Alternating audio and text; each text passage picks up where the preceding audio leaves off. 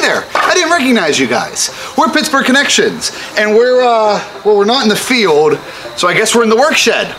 So we're out here in the Workshed. We're building ourselves a prop today. So what we're going to build is a prop tent.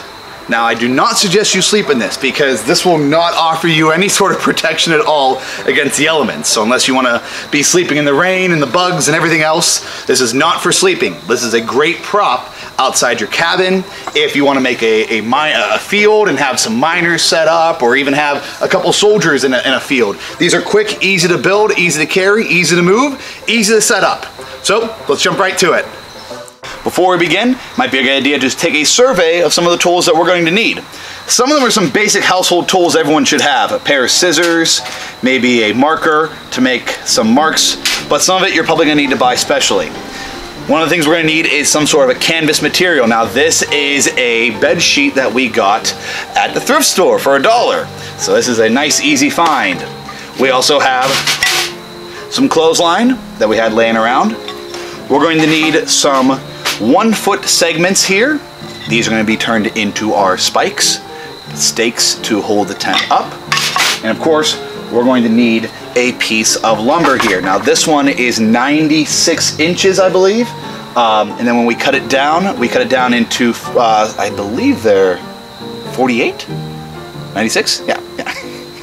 My camera guy's telling me my math is right, so I'm gonna go with that. It's a 96 long piece of wood. We're gonna cut it in half to 48.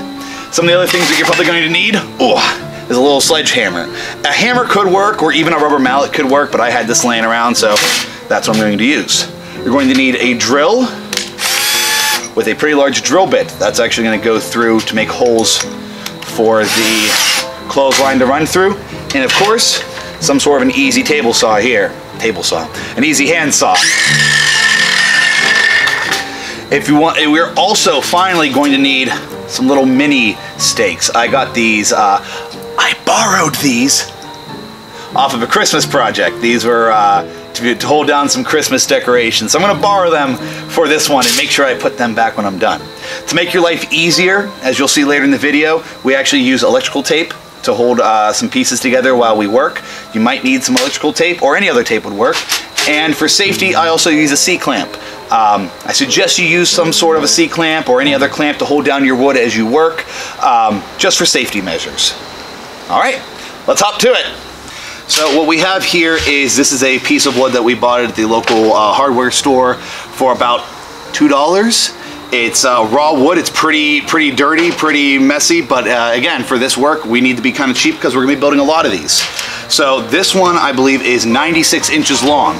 So I am going to make each one about 48 inches. About each tent pole is gonna be about 48 inches long.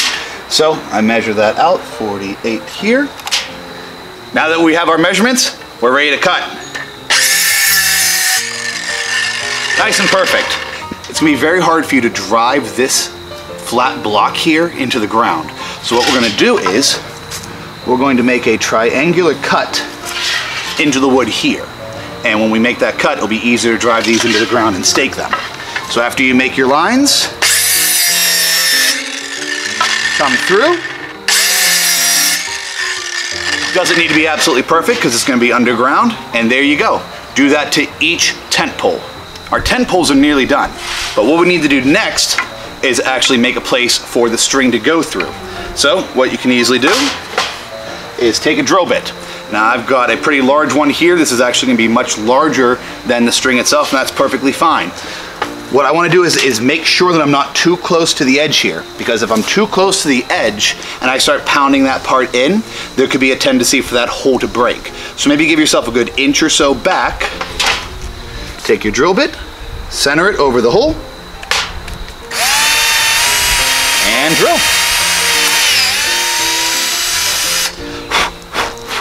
A nice hole like that. Get all the extra wood out of the way. Do that to both tent poles.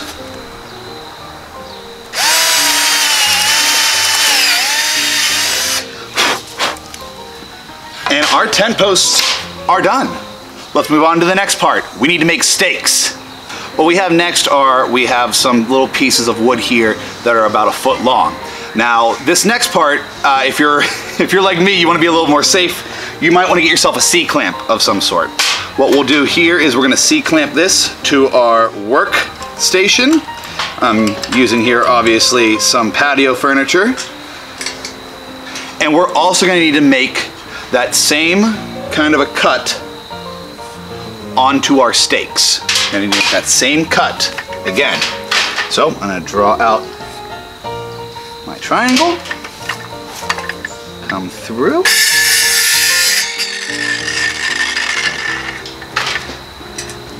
I'm a right-handed kind of guy, so this is actually kind of more difficult to do that left-handed, so here we are.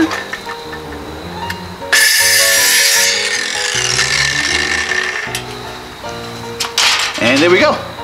We have both of our stakes with their nice triangular cuts there to help drive them into the ground a little bit further, and Dracula or any other vampires that might come your way.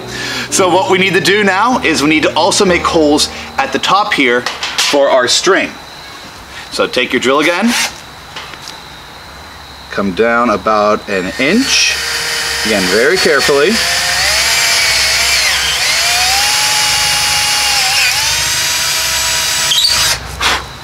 And drill your holes. Come down about an inch.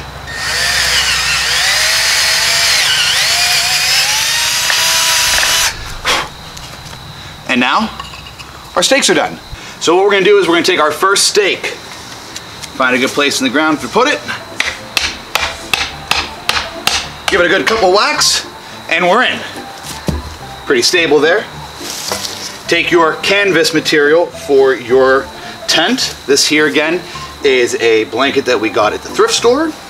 We're gonna lay it out to see how wide our tent's gonna need to be. Now it's good if you have a little bit of overhang because it'll look a little cooler. You wanna make sure that the long end is going this way as opposed to where our poles are gonna be. So that way you can get a nice kind of an angle there. Take your other spike. Oh, where did I put my hammer? There's my hammer. Keep track of your tools. We're gonna take our other spike, about to here.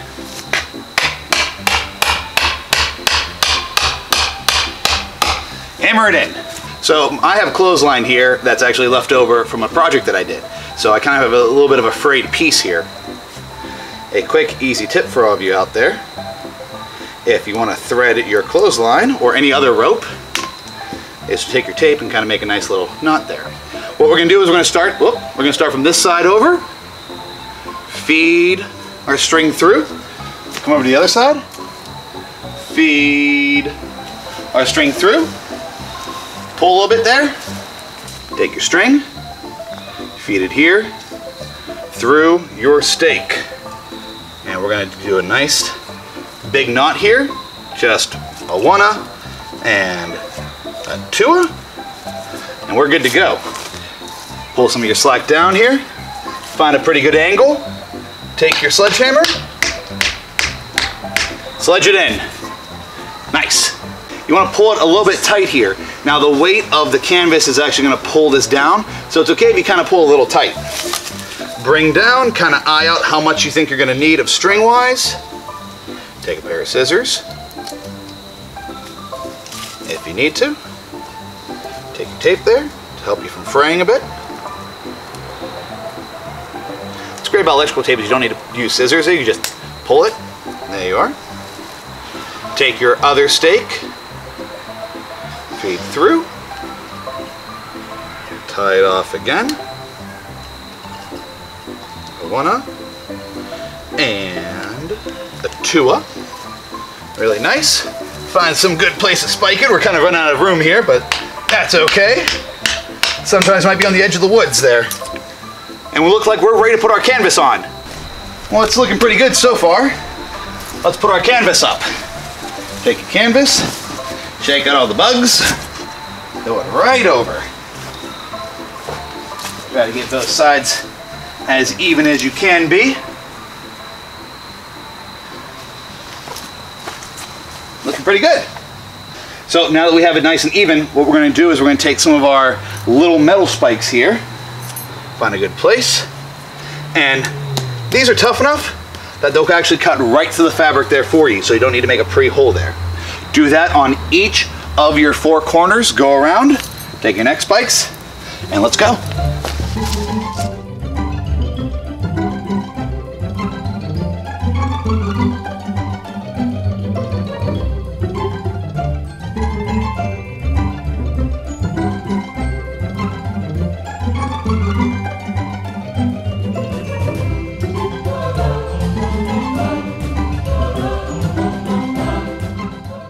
All right, now we're all staked in. Shouldn't have that much of a problem when the wind blows. And actually, we're pretty much done. This is our tent right here. If you need to go around and make any adjustments you think you might need to make, I would actually take this corner here maybe and pull that out a bit. Yeah, and I think we're looking actually pretty nice here. Now, I said it's easy to set up and it's easy to take apart. So what we're gonna do now is we're gonna take this all apart and make it into a nice one big bundle for you, so it's easy to be moved around from campsite to campsite.